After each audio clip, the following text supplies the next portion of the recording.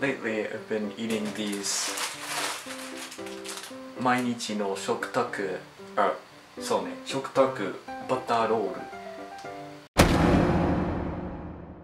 which means everyday dining table butter rolls.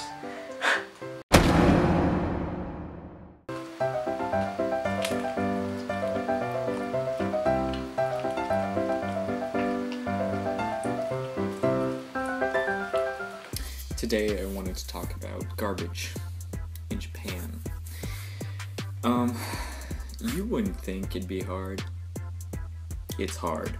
I actually received a manual on how to dispose and separate and deal with garbage here in the dorm. There are 4 categories here: combustibles, non-combustibles, recyclables, and oversized garbage or bulk, essentially. And then it gives like examples. Thank God it does, because I really don't know the difference. Because in America you just put it all in one garbage can, but in Japan you don't. So there's moyaseru gomi, which is combustibles. So you've got paper waste, food scraps, wood chips, tobacco, cigarettes, etc. Then you've got non-combustibles, or moyasenai gomi, which would be vinyl, glass, leather, rubber, ceramics, stuff like that. Then you have shigen gomi, which is recyclables. So cardboard, cans, bottles, PET bottles, I don't know why they include that.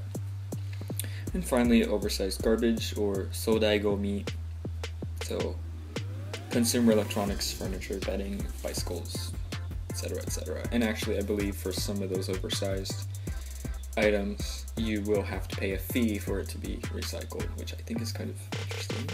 By interesting, I mean stupid, but oh well. And actually, there were more rules to explain when I arrived here. There are symbols actually on various substances. For example, this should have... So here on my Mainichi no Shokutaku bread, you see this pura symbol.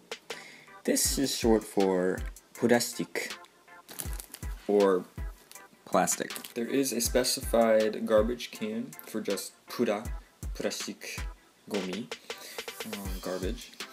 And there is also a specified can for paper garbage, identified by the kami symbol. I'm wondering if it's on this milk carton, actually. I'll show you the one on this carton right here. So this is kami, and then this is pak. So when you throw it away, actually there's a whole nother garbage can for this, because you have this little, you have to flatten it, essentially. You have to rip it all up and flatten it, and then throw it in the kami pak garbage disposal bin.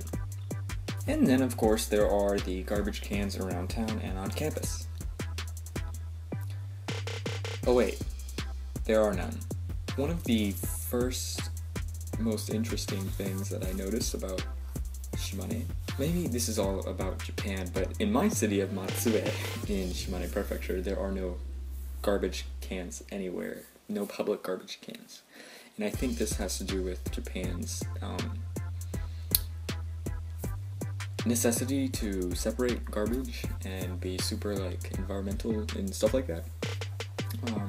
So you will see, kanen gomi and funen gomi, which means burnable, non-burnable, or combustible, non-combustible garbage. You'll see moeru gomi, moenai gomi. You'll see those, but those are strictly for residents.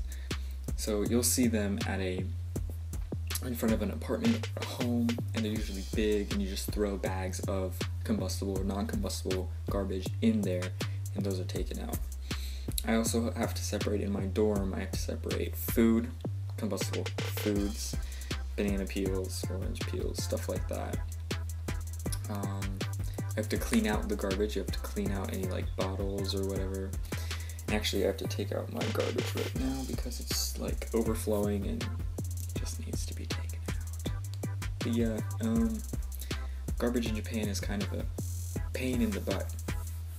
A real pain in the butt. And you'll realize that as soon as you move here the first time. But I'm sure, you know, I'll get used to it and it won't be so much of a annoyance later on in life. So that's today's lesson.